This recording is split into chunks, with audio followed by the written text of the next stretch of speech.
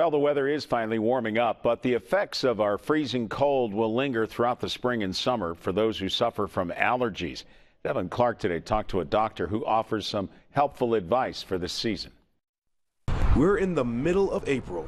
Not a flower in sight, and the trees are just beginning to bud. I'm not liking it at all. That's because BettyJo Cyphert's allergies are already in full swing. Runny nose, constantly coughing, sneezing, water eyes, I get headaches. According to medical experts, the harsh winter we had is only going to lead to more severe allergy symptoms. It's a matter that things have been so delayed. Mother Nature then is ready to burst, and that's exactly what's going to happen. The right elements are here.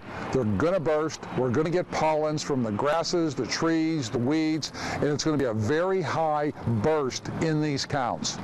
Dr. Greg Roscoe has been specializing in allergy treatment for more than 30 years.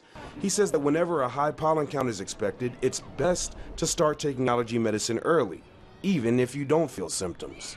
Start with your antihistamine, start with your inhaler, start with your nasal sprays now, even kind of pre-season, and continue them into season. That's advice BettyJo didn't need to hear. Oh, I already got my headache medication ready. I already went and got lots of Benadryl, Claritin. Aside from medicine, Doc says there are other ways to help yourself. If you're out golfing, come home, change your clothes, take a shower, wash your hands. Same thing with your animals, all right? Maybe bathe the animal a little more frequently than what you were doing to eliminate the allergens in the house. Bottom line, the more allergens you're exposed to, the more you suffer. In DUBOIS, Deven Clarke, 6 News.